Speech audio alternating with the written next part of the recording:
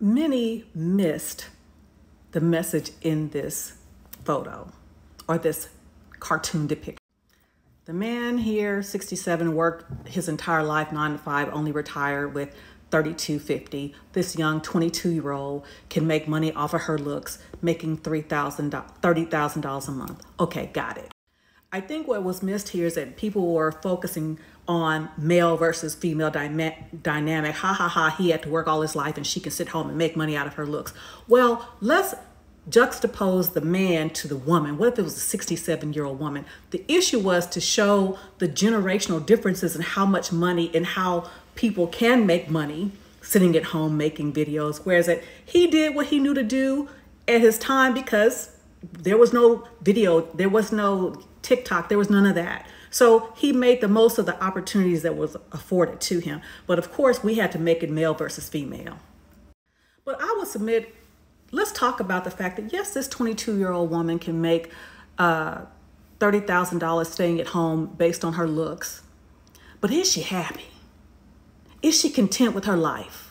I will contend that the 67-year-old woman, let's not even make it about a man. The 67-year-old woman is probably more content with her life with $32.50 a month than the 22-year-old is. Well, what do you mean by that, TJ? I'm glad you have.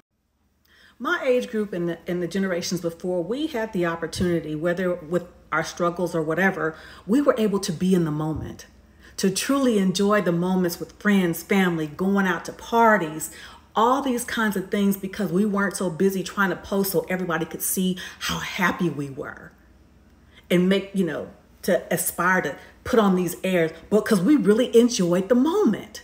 Whereas that many of you have to spend time posting how good your lives are, and they're clearly not. Well, why do you say that?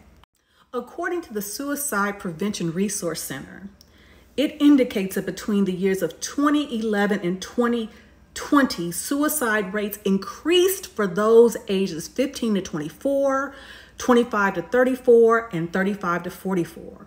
Whereas those in the age group 45 to 54, there was a steady rate at that time, but then a decline in 2019. For ages 55 to 64, there was a steady incline up to 2011 and then a downward trend in 2018. 65 and above, until 2017, it was steady and then a slight upward trend in 2018, then it declined again. So even though we're not making as much money, we are clearly content with our lives.